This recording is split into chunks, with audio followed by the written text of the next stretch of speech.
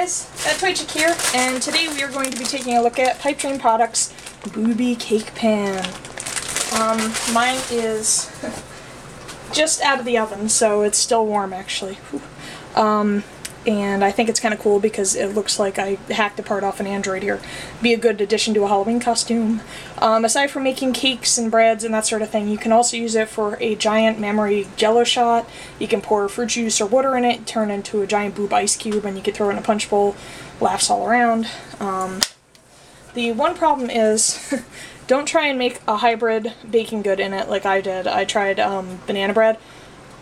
It comes out really good and it tastes good and it's just like my other banana breads, but unfortunately the nipples do not want to release, which, you know, ain't that a bitch. I greased up the pan, but I just think because I have chunks of like banana and almonds in here, it didn't want to come out.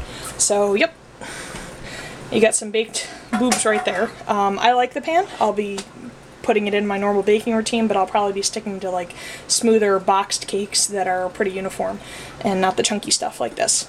So yep, that is the Pipedream Products Boobie Cake Pan. I like it. I think everyone should have one. This is That Toy Chick signing out.